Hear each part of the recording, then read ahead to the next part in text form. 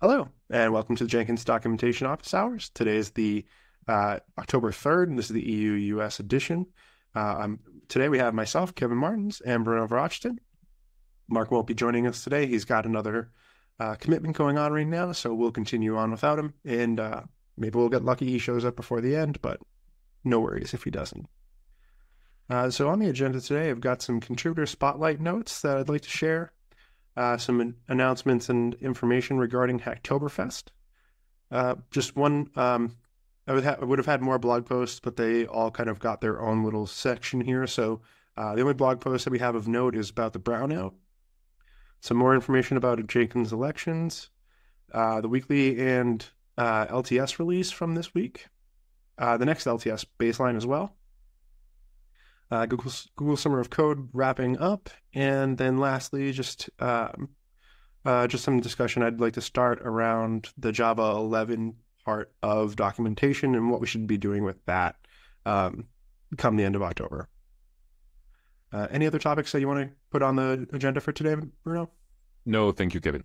Okay, great. So then starting off, so for the contributor spotlight, so right now we've got Shive Lamba up there. Thanks to Shive, they were originally Google Summer of Code participant and mentor. They come back and they're continuing to make some really great contributions and part of the project. So thank you to them.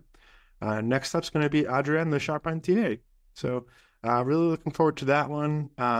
I've submitted the pull request. Adrian's given his review and blessing for that. So that's scheduled to be published this coming week. So Adrian will be up. And then I've been going through interviews with some other contributors that we'll be spotlighting in the future. So we've got enough right now to publish through November and into December. I don't know if we'll have another one. Well, we probably will be able to get another one for December. So we should be good through the end of the year at this point. I'll be doing interviews with a handful of folks over the course of the month. I just did 2 yesterday with some folks, and then I have another one scheduled and another one scheduled towards the end of the month. So looking forward to that and really happy with the participation and willingness of the contributors to be highlighted. It's a lot to be putting yourself out there like that. Yeah, so that's not an easy exercise, indeed.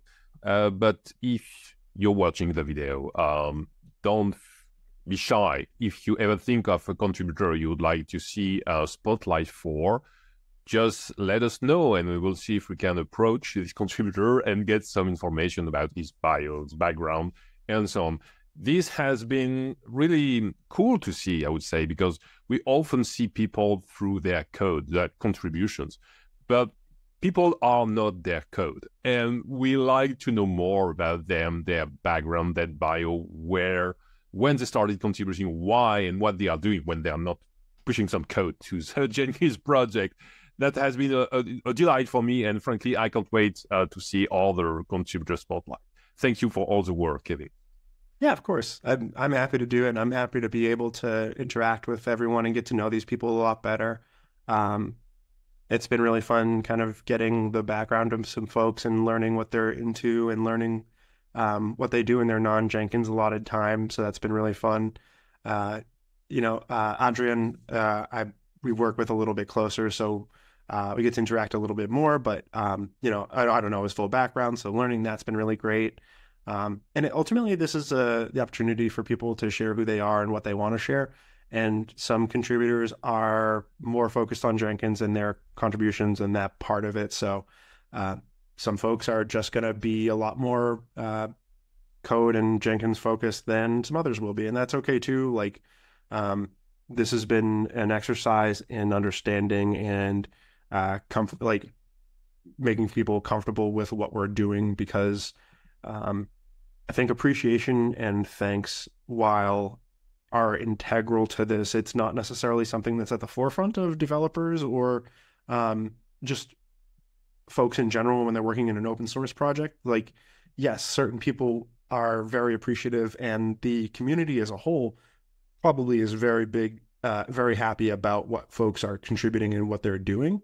But that thanks doesn't necessarily get thrown out there. And so it might feel a little awkward for some folks to, put themselves out there in this way. And I just want to say I appreciate them taking that chance and taking on that awkwardness, if that's the word for it. But yeah, Yeah. it's been really great to see, and kind of meeting people that I would not have necessarily met directly otherwise. So You're right. It made me feel closer to these contributors because most of the time the only thing we see from people is their code, and knowing, for example, okay, spoiler alert. For example, Adrian is working with wood. He's a woodworker, not by trade, but as a hobbyist, and that's interesting. That's something I didn't know before. And now when I see a PR from a contributor that I know the story of, it makes not only think of their code, but also of their background, what they like, and so on. And I'm more prone to talk to them about what they like. And for me, that's a kind of a bond for the community, knowing each other on a different level helps us with forming, I wouldn't say a family, that would be plenty wrong, but a real community with people interacting not just because of the code, but also because of the project, and also because we have another kind of links between all of us. And I find that really, really cool. We don't have that in all the open source communities, and that's something I like about the Jenkins community. We tried a few things in order to get contributors recognized for their efforts, involvement, and so on. And this one, the Contributor Spotlight, is a major plus.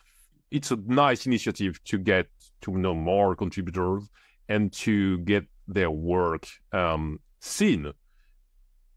We are still thinking, you are part of that. We're still thinking on how to get our contributors feel part of something that is bigger than them, part also of something that is rewarding in a way or another.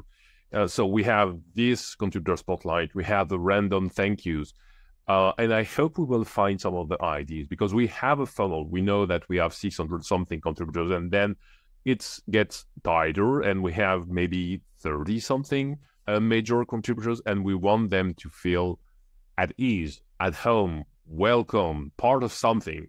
And this initiative is just perfect for that. End of my rambling. Sorry.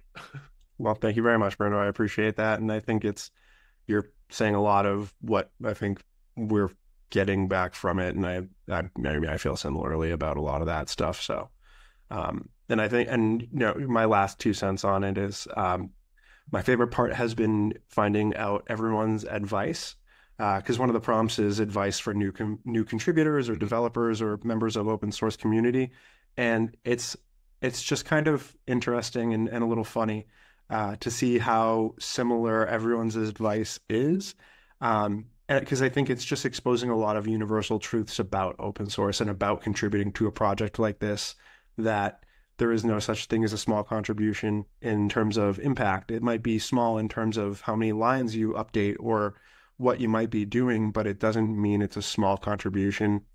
Knowing the history, understanding what you're getting into, not being afraid to ask questions. Like, these are all really solid pieces of advice that I was given when I was getting started in the project with open source a couple of years ago. And I'm sure others have. I mean, they wouldn't be giving this advice if they didn't want it or get it themselves. So yeah, it's just neat little breadcrumbs that are being kind of strewn about through all the different spotlights.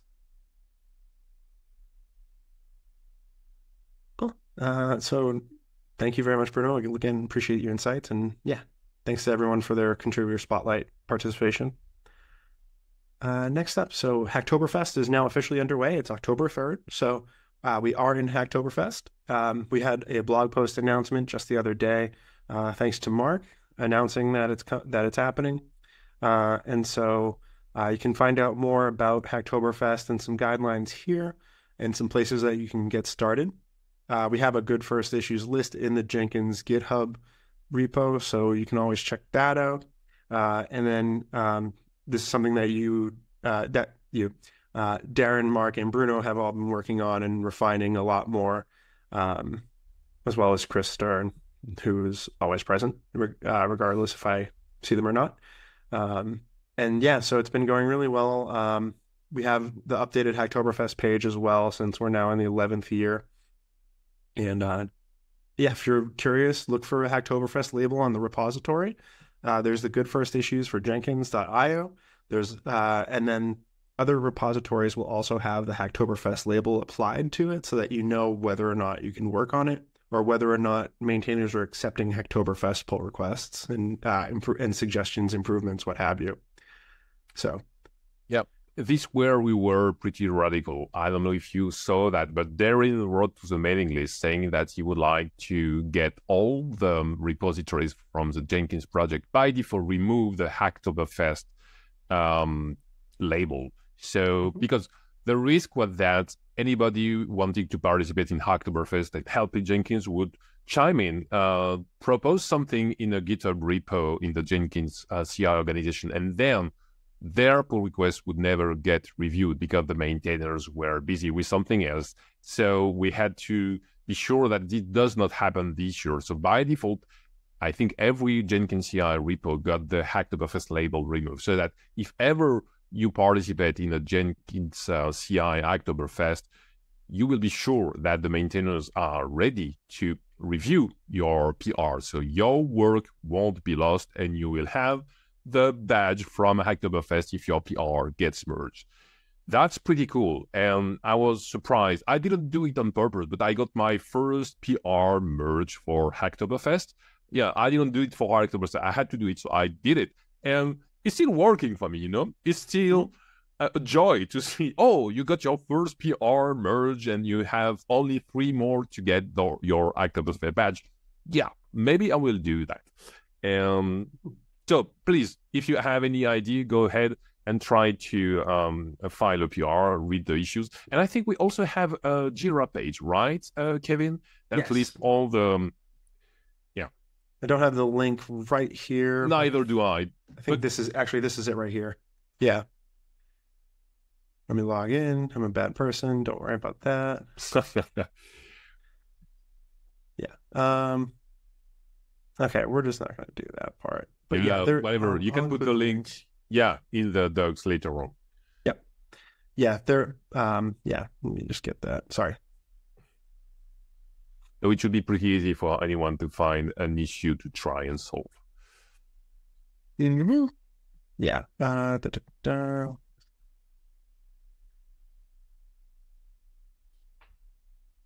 Yeah. And that's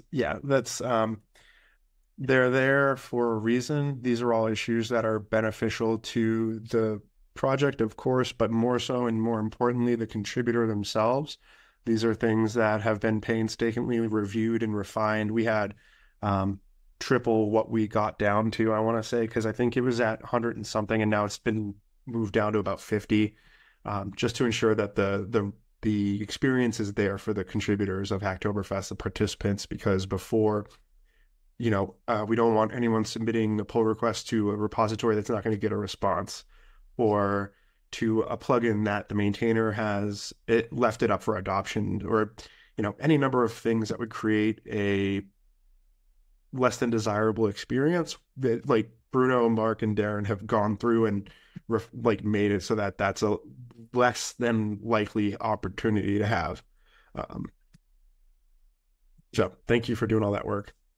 It's mostly Darren, and Basil helped, by the way, because he's an admin of all these repos and can do things like put a label or remove a label. A few years ago, the incentive was a T-shirt, and I was wearing my last Hacktoberfest T-shirt yesterday. Just an anecdote. But later on, it was planting trees, I think. And these days, I don't know if they still plant trees if you make your pull request, but you have a badge that you can display on LinkedIn, for example. You've got something to show off. But I would say the main incentive is not there. It's a project that will help you dip your toes into the waters of open source if you never experience how it is to work with an open source project. And also, if ever you're thinking about participating in the Jenkins Google Summer of Code next year, it will help you build your Jenkins muscles. So that's a very interesting first experience, I would say.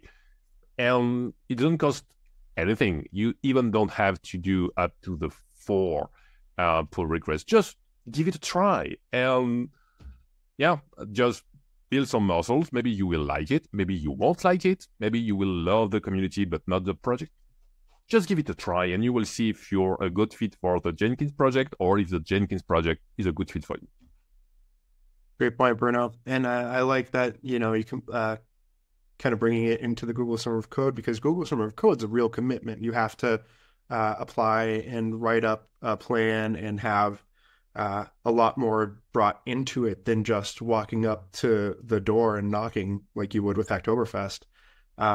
So it's a really low risk and low intensity. Like, it's not as intense of a ask or a task, and you can even find things that maybe aren't in that list of topics or list of issues that like. If someone were to submit a pull request to the site for documentation help, and I didn't think of it first, like, that's a great idea. Yes, let's try it. And that's a really low impact, low, not low effort, but it's a lot less intensive than trying to update or write some code for something where it's a little bit more even more introductory. So that's a great opportunity as well. As you said, it's very low risk, because if ever you were to start with GSOC and after writing your proposal, you realize that you don't have the right set of skills or you don't like the way the community works, oh, damn it, it's too late, maybe to change project. So start now so that you know if your interest and the Jenkins project interest match. Mm-hmm. That's all. Well, it's a great call out. Thank you. And then the last note on Hacktoberfest is that Darren's going to be doing some videos throughout the month on different topics. So stuff like extending the Improve a Plugin tutorial, stuff, different aspects of maintaining a plugin. So these are going to be coming out in the month, and more to come on that. I'm sure there'll be more posts and information related to that when we have it available. So keep an eye out for more information, and welcome to Hacktoberfest. Next up's just the one blog post that we have separate from all the others. There was another brownout at the end of September. So this is, again, in regards to the migration of updates.jenkins.io. So ideally, no one's going to experience any issues while the brownouts occur. But if there are issues, that's a great way for us to find out what is going on, how to address that, and to make sure that it gets taken care of before that migration happens. So thanks to Damian, Stefan, and the rest of the infra team for their work on this. They've been really all hands on deck monitoring these and making sure that these brownouts happen properly and safely, more than anything else. So once they've gotten to a point where they're happy with the results, then the migration of updates.jenkins.io will take on full. Next up is the Jenkins elections. So this is the other blog post that we've had in the last couple of weeks. So voter registration's been open. Mark wrote up a blog post for voter registration. This has all the instructions and information about registering to vote for the 2024 Jenkins elections. You have this big register button here, so you can register directly from this. It'll bring you to the community site where you can then join the election voter group. Joining the group is the only way that you would be eligible to vote. If you do not join the group, you will not receive an invitation to participate. There's a join button that would typically appear right here. I've already joined, so it doesn't show here.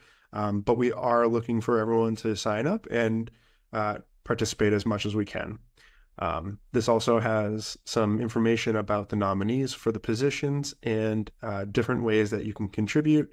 Ideally, you would have contributed before this point so that you can join and participate, but there's also some key dates and some timeline stuff here. And then in addition to that, Mark's also provided the candidate statements. So over the last couple of years, we haven't necessarily had a lot of need to vote because we didn't have open positions, or we only had one nominee for each position. This year is very different. We have 3 board member positions open, so we have 6 candidates for that. And then both Alex Earl and Tim Jacome have put their names in the hat for release officer. And so we've got candidate statements from all of those candidates, both the board and the officer.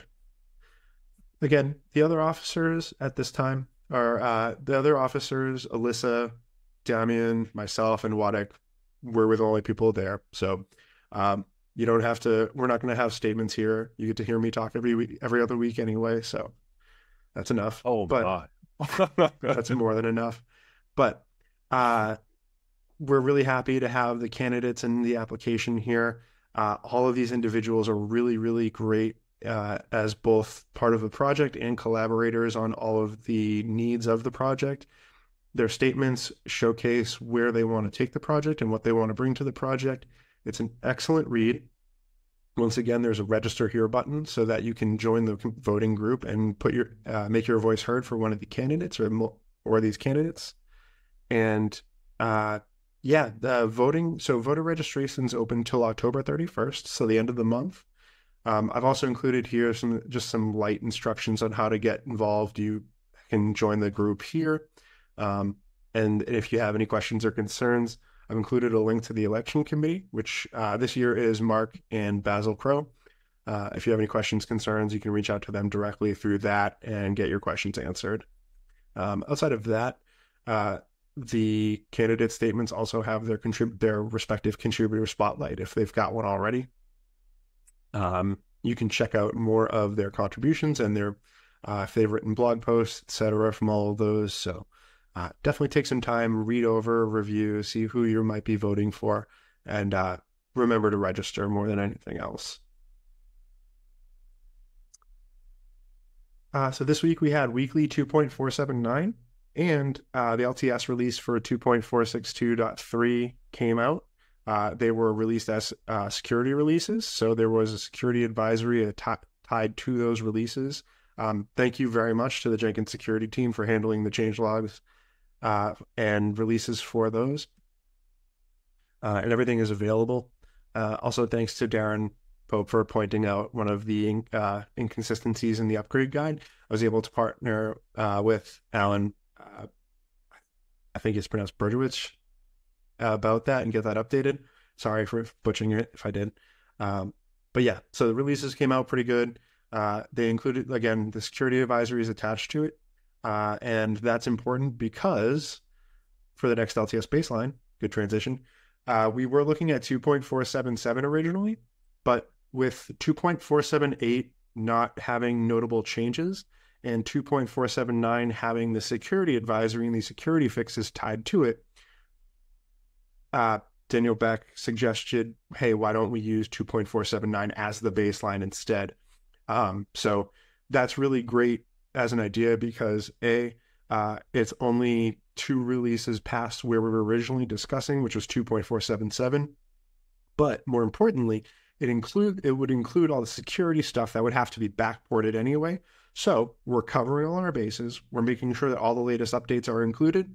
And based on the feedback we've been receiving for the last couple of weekly lines, there hasn't been much issue. So this is a good, comfortable place for us to be. So right now, the discussion that's being had is 2.479.1 will be the LTS release for the end of October.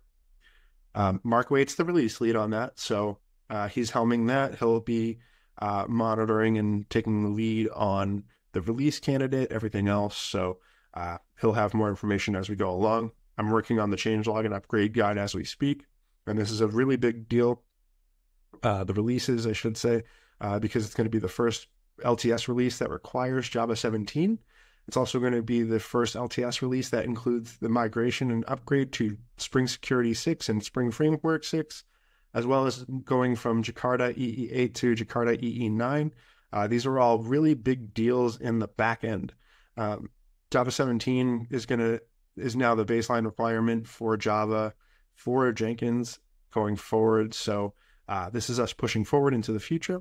But we do need to make sure that these are all documented, that these are all highlighted, and that we have the correct instructions available for anyone, whether it's in the documentation itself, in the upgrade guide, or making sure that we include notes in the changelog so that people can access this information as needed. And Basil Crow wrote up a really nice blog post earlier this summer highlighting the Java 17 requirement that came out with the weekly release line that it came out in. I forget what that is right now, but we'll probably include that too, because again, it's just got great information and instructions on how to do the upgrade, which is crucial. Next up on the agenda, actually, before I move on, Bruno, any notes or comments on the releases that we've got coming up and going on? No, as you mentioned, it's key that the documentation is up to date, and that will help people know what to do. I already saw a few questions on community.jenkins.io for people that were having problems with the migration, not to the LTS, of course, but to the weekly because of JDK 17. And despite the well-written documentation, we know that we will have some questions on community Jenkins.io, on Gitter, and so on. But I think we'll be ready to answer those questions, as we will have some blog posts ready and the official documentation also ready for these questions. So fingers crossed, I think all should go fine. And if you're not confident, well, it's panic time. No, just kidding. Of course, everything will go fine with JDK 17 and Spring Security 6. Yeah, no, the weekly releases have been going really well for the last few weeks, with this all being part of it. I mean, this has been part of it since 2.475, I want to say. So we were now, we're going to be on this is like our 4th week after the fact. So for a month, everything's been going really well with the releases. And yeah, we haven't had too many complaints or issues as far as I'm aware. So things are looking good. And I feel like documentation is not everyone else's life like it is mine. So I understand where they might not have looked at it, or maybe they just didn't think to. But if, as long as we have that documentation available, we can at least point them to it and share that with them, and provide answers and responses, because again, documentation is my life, not anyone else's. So I understand that there might be some misses in that sense. But yeah, the best thing we can do is just make sure that we're embracing the community and whatever questions or concerns they have, and address them as best we can. That's what we're already doing. So we'll just keep doing that. All right. And finally, so the last couple topics here, Google Summer of Code 2024 has wrapped up at this point. All the projects have finished. Huge thanks to all of the participants, all of the contributors, all of the mentors, the org admins, everyone that worked on Google Summer of Code 2024 to help make it as successful as always. On to next year. Google Summer of Code never ends, even though it sounds like it might. But it's important that this project continues. This has been great in terms of injecting new life into the project, getting new eyes and participants into the project, and working on stuff that might not be worked on otherwise. So this is great. Bruno, you're a lot closer to Google Summer of Code than I am. Any thoughts, things that you'd like to share? Or it's a good thing for new contributors to enter the Jenkins project, because you have a dedicated team of mentors who spend time with you to onboard you to the Jenkins project. So you get to know more about how an open source project works as a mentee. You have experienced engineers to help you. If you don't have the technical skills, some of skills missing, you can get the skills along the way. So that's pretty cool. And it's also very useful for the Jenkins project in itself. You wrote, Mark Waite is deeply grateful for stat.jenkins.io. I am too. Whenever I have a presentation to make, I can find the right data in the new stat.jenkins.io and just copy and paste into my presentation. If you have a doubt, or if you want to know how things are going, you have now some comparative graphics, so you know the number of Jenkins controller installation versus the number of plugins, or whatever makes sense to you. You can find the information on stat.jenkins.io. So it's already usable, and that's a blessing for the Jenkins project. You also have the RPU 2 projects for GSOC this year, and if you're a plugin maintainer, that will make your life easier. We also have the Open Rewrite based plugin modernizer tool. It's not yet fully deployed on the Jenkins infra, but it's already helping us getting plugins up to date with JDK 21. And the last one was an experimental one, building a large language model to help answer basic questions about Jenkins. The project is there, the source code is available, the model, the binaries are also available. You can run it on your machine, you can run it on Gitpod, for example, you can run it on Hugging Face, but it's not yet part of the Jenkins infra. It's not hosted by Jenkins itself, maybe one day. That was just a try that could help newcomers answering basic questions, but the 5 projects have proven being useful in a way or another for experienced Jenkins contributors, for maintainers, for newcomers. Frankly, we are really grateful to be part of the GSOC project each year, and most of the projects are useful on a daily basis. So thank you to all the people who contributed in a way or another. Well said. Thank you very much, Bruno. I really appreciate it. And yeah, stats.jenkins.io, I just threw it in there. It's up and running. You can see it here. And you can get an idea of what we're looking at over time. I mean, this is from the beginning of time for Jenkins until now. You can do whatever you want with it, but this is great and much, much better than I think there was a previous alternative to that, but it was CSV and SVGs, so these were usable, but you had to change things in a way or another. It was not just a copy and paste thing. It was difficult to use, frankly. We were happy with that until we discovered this version. That's groundbreaking.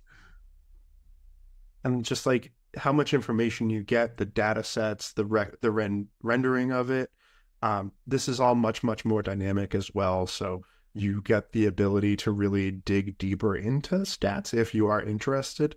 As part of the project, you might be more interested in how, the plugin you create is doing. How many installations are you getting over time? You can now dig in and find that information and get that kind of validation of, okay, it's gaining traction here. Let me make sure that I'm maintaining it. Or there's so many aspects to it, more than that I'm even recognizing right now. So it's very much an iceberg thing.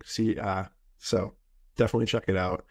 Again, thanks to everyone for their work on all of the projects, and just keep it up. Hopefully we see them back sooner than later for mentorships. Yeah.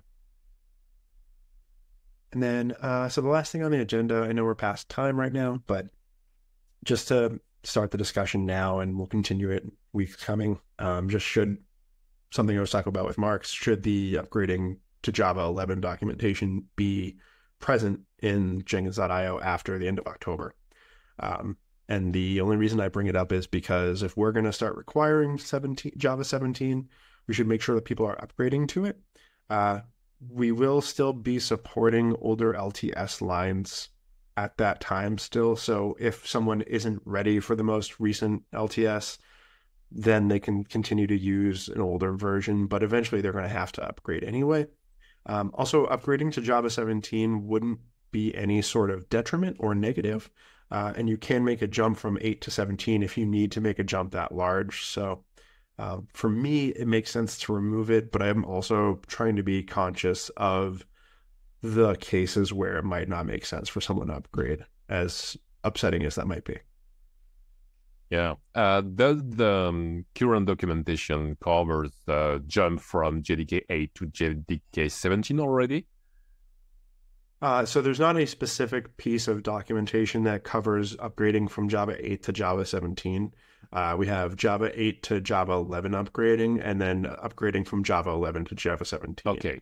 So the process would ideally be the same, if not extremely similar. I think it's more, my concern is what changes might that mean for someone upgrading all the way from 8 to 17?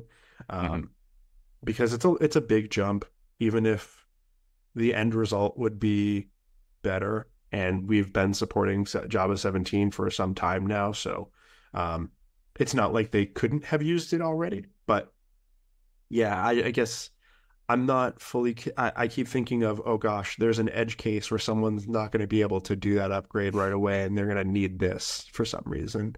And that one case is what I'm worried about compared to everyone else who's upgrading and moving along nicely. So yeah, again, it's something we can discuss further in like the coming weeks. With the October baseline now, I think 27 days away. Ooh, that's scary. Um, talk about Halloween. But yeah, just things that, yeah, I think it's something that I need to get more feedback from others about, because I want to be overly cautious, but if there's no need for that, then I don't want to be weighted down. I don't want the documentation to be weighted down with unnecessary information, or even worse, confusing people to think that that would be ideal. And then they go to use the next LTS and it's broken or something's not working. So yeah, just things to consider.